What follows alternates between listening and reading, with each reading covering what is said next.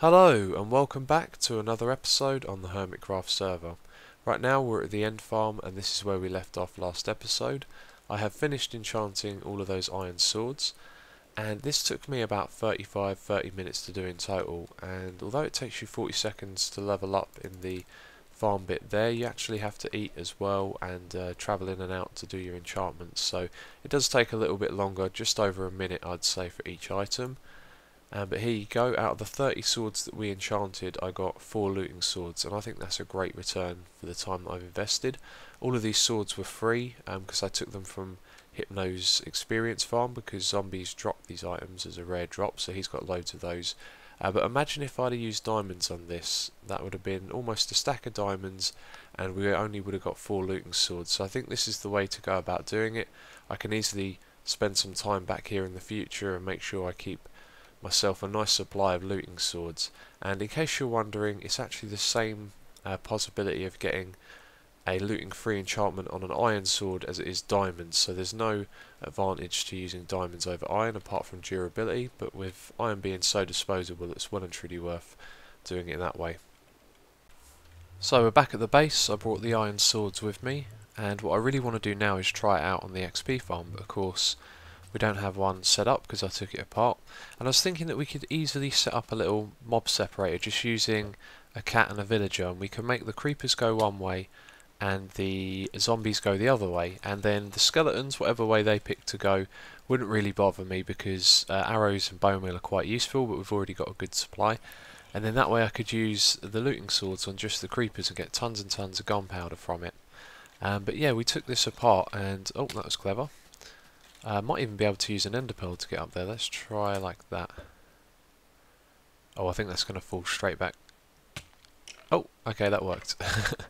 So yeah, eventually I fixed this. Someone sent me a message saying that what I should do is push this over one more block because the water used to come out here, and then make this bit here 4 blocks high, and then they'll definitely fit in there and drown. So I think the logic behind that is that the mobs being too high will move up into this bit here, so any coming in underneath them won't actually clip the mob above, and then they'll move up into it. So yeah, anyway, that now works. I haven't actually done a test on it. That's something actually I should probably do before making a new XP farm, but that's what I came up here to do. Got a ton of glass on me. I just want to build another temporary XP farm so we can try out the looting swords on it. And I want to make it so that we can up here choose if we're going to use the drowning trap or the XP farm, so we can leave that set up temporarily while we do our testing and stuff on this mob spawner. But I've got a feeling that the better rates were happening when we were down below, and we're probably going to go back to that in the long run. But anyway, I think what I'll do now is do that half-an-hour AFK test and see how many drops we get. So other members came on the server before I could finish my test, and then the drops just went right down, so it wouldn't have been fair to count how many there were. But you can see I've set up this temporary XP farm, and I was just laughing at myself at how derpy this looks compared to the old one that we had. But yeah, I want to use this, as I said, to use the looting on the creepers. So I think I've done everything right. We hit that valve. That blocks off the water from going that way. We open this one, and now there's a 2-high path leading down to the XP farm. Okay, let's do a test. Just thinking, I've already got some gunpowder in my inventory. That's the main thing we're going to be counting. So we've got 41 there. And let's use this looting sword. This might take a moment. So we've gone from 41 gunpowder to over a stack and a half, which is really impressive, although I couldn't actually tell how many creepers were in there. But one thing I've noticed is that my sword has been beaten up quite a bit by this, which is a little disappointing, although we were hitting all of the mobs that came down here. So in the future, when we have a mob separator, we'll only be attacking the creepers, and I think then it will be worthwhile using these looting swords on them. But anyway, we should head back into the Nether because we've got a big project to attend to there. So before we head back to the Nether, I just want to do a little something quickly, because I was talking to Generic B on Skype, and he was saying he's working on a chicken farm that doesn't use any water.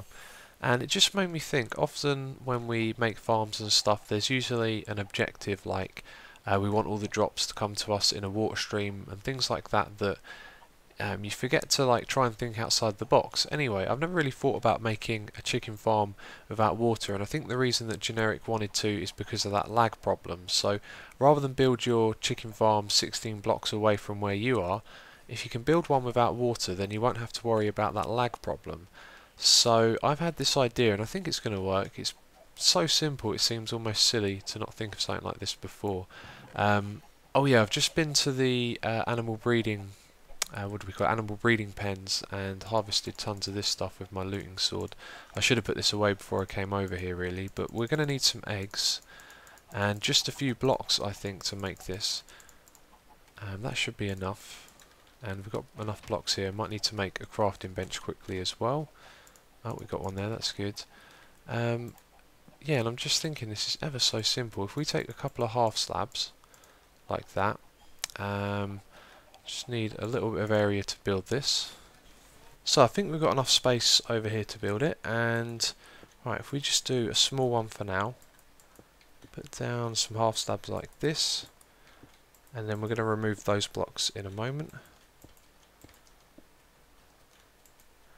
And then we take them out. Now I think the chickens might be able to escape out of this, but if we go a little bit higher and just place a few more blocks up here, they shouldn't be able to get out. And of course we can put on a roof as well. But now if I just stand here and hatch the chickens, oh, and they shouldn't be able to get out from the bottom. This guy got out, but these ones I don't think can. Let's do a test. If we hit one and make it a bit crazy, yeah, it can't get out. Okay, so you can keep the chickens like this, just standing on the half slabs, and the reason that I've done that is so we can just walk up to them and pick up the eggs. And I think that's just such a simple way to make a chicken farm, but I think there's more we can do with this as well, you see. We could put some dispensers behind it with lava to cook them. Maybe we could even have some sort of separation system, so when they grow into adults we can keep some of them in there laying eggs, and then we send some others into another one. But that is literally it. I was just thinking, you know, you put them on half slabs, you've got this gap they can't escape from, you can walk right up to them and pick up the eggs that they lay. So I'm going to leave these here for a while actually. I'm going to hatch a few more in there, see how many we can get, and just see if there's anything I've overlooked. So I'm trying to see how many chickens I can get in here, and it's given me another idea. Again, this stuff's really simple, but sometimes you just forget how simple things could be. But we could build two of these, one next to the other, and one of them has a dispenser on with some proper redstone, so you can turn a lever on and off, but then that would rapid fire the dispenser, which we can fill up with eggs, and those eggs we get from one farm, the one that we never kill the chickens on, and then the other one with the dispenser we could put a lava cooker in there and then activate that after they've all grown into adults. So I think we've got a pretty cool concept for a chicken farm here. So they're adults now, and they've started laying eggs as well, which is good because I want to gather a load of these up and go build one of these at spawn. We're going to be working in the Nether next, so I thought I could take a little trip over there and build one of these little chicken farms. But we're going to need a lot of eggs because I've used most of them up, so it may take a while before I head over there. But I did have a thought. Now, I'm not 100% sure about this, but the chickens, if you have a look, they're really grouped up in the corner, which made me wonder if they would actually drop some of their eggs outside. It's quite unlikely, but in the case that they did, I was thinking about AFK farming, because I thought I could just stand here, and then I think if I'm directly in the middle, then any drops that land on either of these two blocks I'll be able to pick up. But if some were to fall... Oh, there you go. Two just fell down on the outside. Well, there's a good example. So if they were to fall on the outside like they did just then we could have two water source blocks here, and they'd flow in this way, and then on both sides they could go round to the front if we put some cobblestone or something around the outside, and then we could bring them to these two blocks here where we could have pressure plates, and I could stand right here in the middle like this, and then I would pick up the eggs that get pushed around by the water to either side, so we could make it a AFK system as well. So the problem with this is that the water doesn't flow correctly on these sides, but then I looked at these two blocks and I thought they're not even necessary, so we can take them away. And now all I think we need to do is just put those water source blocks here and block these two off. Okay, so that didn't work at first. What I had to do is widen the streams like this, so that then they're going to flow a diagonal. So now I can stand here and farm. So I just died. I was here AFK farming, and when I came back to the computer I was dead, so all of my items have despawned. And that means that I've had to take out another bunch of diamond tools, and now that chest is starting to look a bit sparse, which is quite annoying. But what's really annoying is I don't know what exactly killed me. If there was a big hole here, then I know it would have been a creeper, but my guess is that it was a skeleton. I've lit up all of this area ever so well, but every now and then you just see the odd mob. But anyway, we've got plenty of eggs here now, so we can go back to spawn and make a chicken farm. But before we do that, what I want to do is continue work on the tubes. So I've got a fair amount of oh, that was a great shot. A fair amount of smooth stone here, and what we're going to do is take all of this into the nether and turn it all into the slabs, and then build as much of the tube as I can with all of that before we go to the spawn and build the chicken farm. 17.5 stacks of smooth stone later, we have made some progress. I've turned all of that into stone slabs, of course, and I've been laying them down. And this goes all the way over to the big wall of netherrack, and that's kind of hard to describe because I know this terrain a lot better than you guys do, obviously. But let's head down there, and I've got to tell you, if I had a diamond for every ghast that I've killed, I'd have at least a stack. I mean, it's been crazy up here. I've had them shooting at me all the time, sometimes 2 or 3 at once, and I've even seen them spawn a few times. I've seen some spawn over there, off in the distance, and I've even seen, I think 2 of them have spawned on the bridge while I'm working on it, so it's been pretty crazy. But because I've been up here, I haven't been, speak of the devil, that was almost predictable. Yeah, because I've been up here, what was that? Yeah, because I've been up here, I haven't collected any ghast ears. Which is a shame, but I've already got loads of them, so it doesn't really matter. But this is as far as I've got.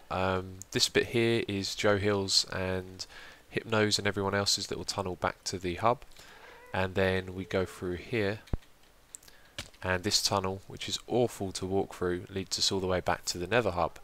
And I think I might change my mind about doing the diagonal bit here. I might do something different now, because we've come all the way across that big open area, and now we're going to go through netherrack, so I might make a different tunnel for this bit. And I tell you what, walking through here is so annoying.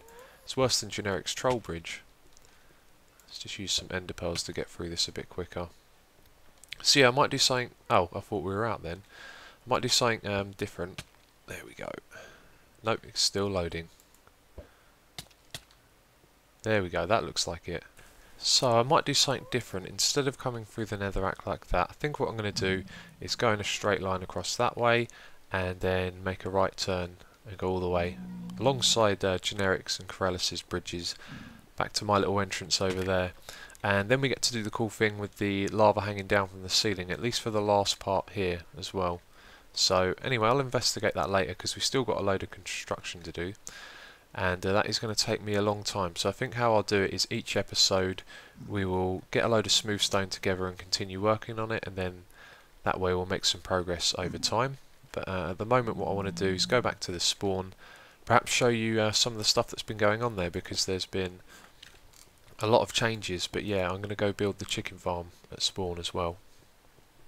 So we are back at the spawn, and Cube Hamster has been building this crazy sandstone platform over here, which I think he's going to build his big tree farm on. And he's built a new sand generator as well. He didn't come up with the design, he found it somewhere and built it. But if you recognise some of the mechanics here, like this part here is what generates the pulse that allows you to duplicate the sand, then you'll notice that there's actually 4 of these in a row like that, and the normal machines that we've been using have 2. And then you have this clock here that activates them, and I've forgotten where the lever is. Oh, it's just over here. So yeah, check out how fast this is. Do I have any sand on me? I don't think so. So in just a few seconds we will get... Ah, you have to hit that first and then it all falls down. So we got, well, look at that. 4.5 stacks, that is a hell of a lot. But yeah, I helped Cube build some of this in a live stream. We put a bunch of chests down here, and chests look really cool next to smooth sandstone, I think. And then also over here, Cilantro's been building his base, which looks really interesting. I'm going to go have a look around that in a moment. And also Aurelian has a little mushroom house over the other side. But what I'm going to build next is the little chicken farm, as I said I would. And what I think I'll do And this is just an idea. I'm going to go check out all the measurements and stuff, but if I make the chicken face out of wool and then put the farm inside of it, and then we could plop that down on the ground somewhere around here. I've just gotten back from Corralis's sheep paradise island over there in the distance, and the sheep that he had were white, red and yellow, which is very convenient because they're the colours we need to make this chicken head. And I had a look in creative mode. There's no way you're going to fit the farm inside the chicken head, so what I thought we'd do is tidy up this little plot of land here, and we'll build a chicken head and in front of it have a staircase that leads down to the chicken farm. So I've finished building the chicken farm, but I have a little bit of a story to tell before we go take a look at that.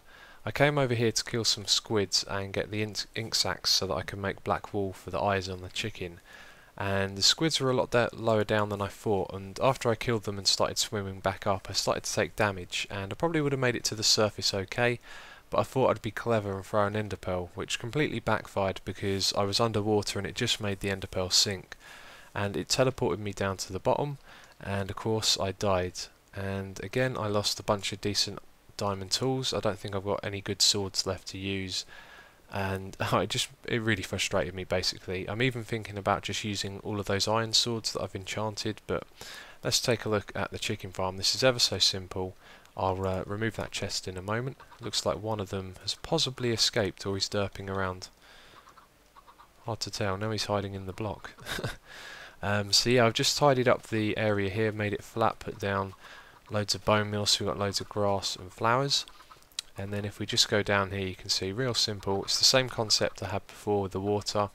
So you can just stand here and get some eggs, and then there's some chests on either side, which I hope people will fill up with eggs in case anyone needs some.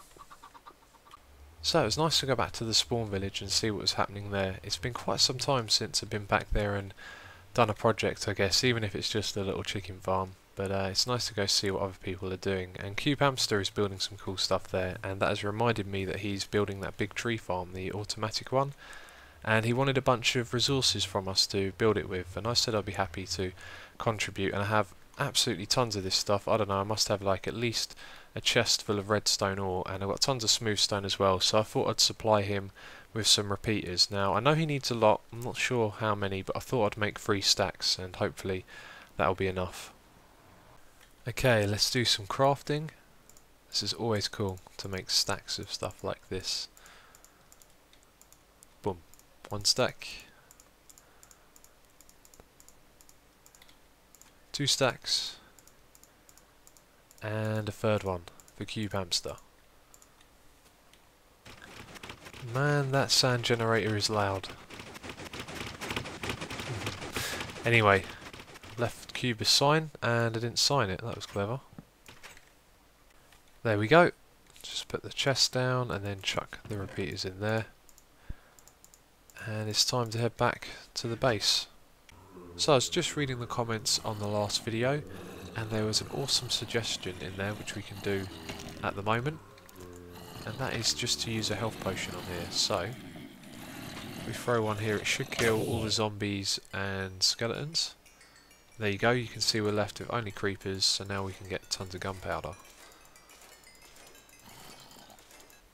The village project is going to be a long-term one, so every now and then I'll make a little bit of progress like this. And you can see this house here that I'm building. This is the 3rd one so far. I've got most of the outside done, so I built this in mind with the interior first, which is something I mentioned before. So we've got this sectioned off little bed area here, which isn't really that private, but I'll put like a lamp on the wall or something, and then we can put some chests here in this little gap that we've created, so that becomes like a storage area.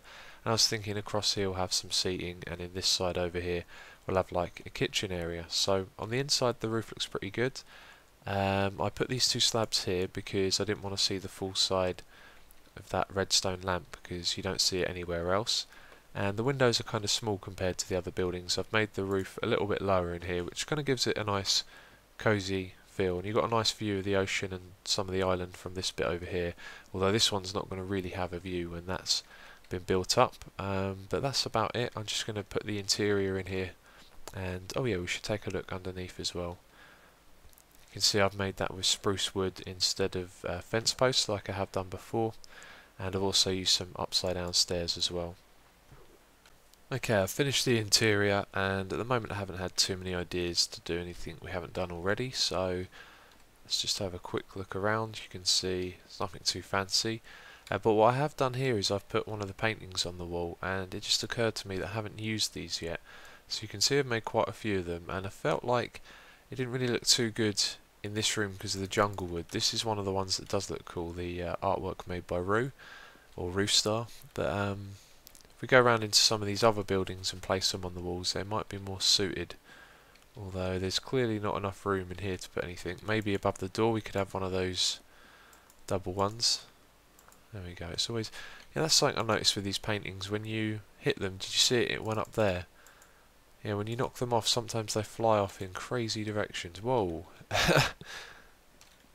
Oh yeah, it treats the door like it's a full block. So if I place one, here we go again, it's difficult. If I place one to this side of it, there you go, perfect example. You can get one going over the door like that. I felt like building another house, and I was just going to build it all and then show you, but it became quite challenging, so yeah, I thought I'd talk about it. But this is the last house on this side over here. I want to build some more around there in the future, and I think one of the next ones I want to do is a really big house, because all of these are similar size and they're quite limiting because they're small. You know, there's not a lot of variation I can do, especially with the interior between each house. But anyway, this one we've gone for spruce wood. I've added this little thing at the entrance here. This is like a porch, and I just wanted to do that to make it different from the other houses. So there will be some doors here, and then you can see inside I haven't put any windows in yet, and I thought this time I'd do it this way. I'd come inside and decide where I want my windows first. Also got a stone floor just to do something different. All the other ones have got a lot of wood in them, so I thought I'd change that. And then down here I haven't used any fence posts. I've just gone for the support struts like on the other one. I'll add more detail down here, and I think I'm going to try and remove some of the spruce wood at the bottom here, because although we don't have the windows in, you can see all that spruce wood looks quite unappealing, so we need to add some detail in here as well. And also the roof is sloped, which isn't looking too great. And I was thinking about putting like a skylight in it or something, so I have some glass blocks up the top here, but at the moment you can see the roof doesn't look too great either. So I think this house is about as finished as it will get for now. I'm not too sure about the roof. It's the one thing that I don't think I can really make it look good unless I change it all around. But the thing is, it looks great on the inside. Now, as we walk in, you'll see that that is an awesome view that we have here.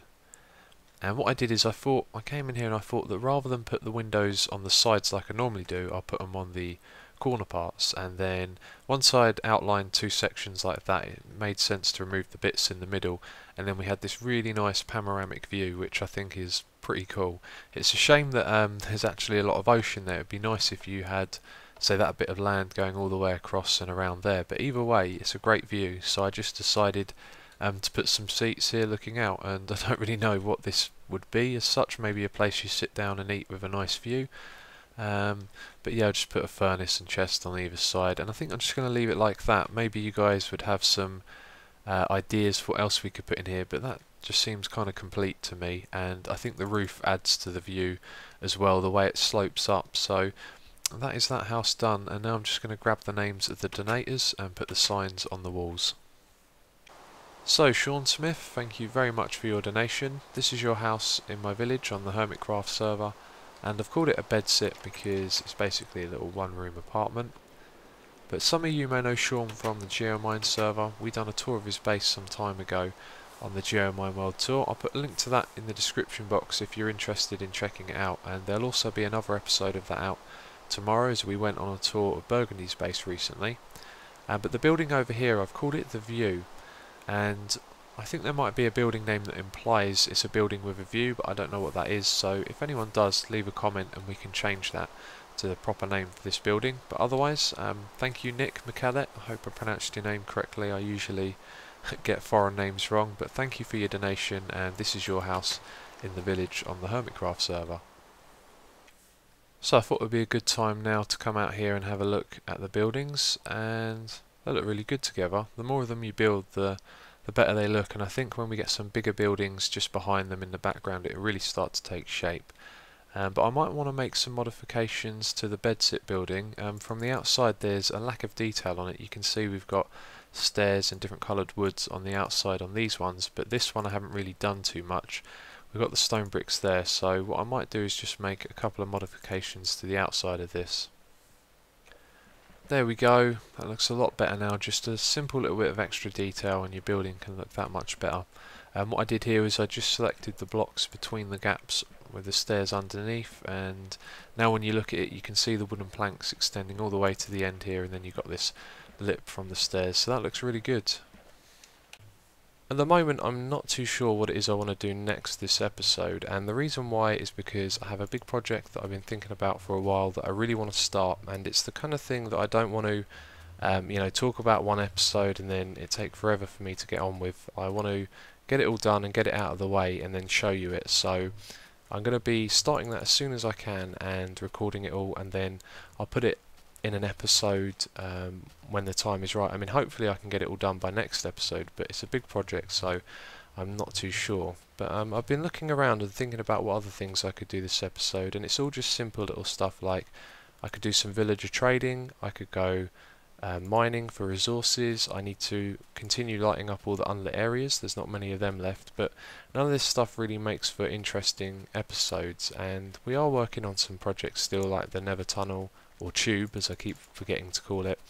But I've already worked on that a lot this episode. In fact, I've spent quite a lot of time because I've been travelling back and forth between the main village, and in general I want to make these episodes longer, but sometimes, you know, it comes to a point like this where all I want to do is some off-camera work at the moment and then start that project for hopefully the next episode, but it could take me a long time. So anyway, I would like to thank you for watching as always, and I will see you next time.